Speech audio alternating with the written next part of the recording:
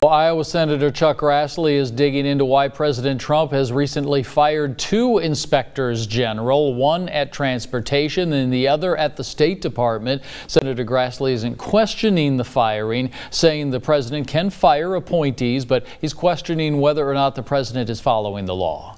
And he's supposed to notify us 30 days ahead of time before the firing so Congress can get the rationale and find out whether it's legitimate and give our point of view on it.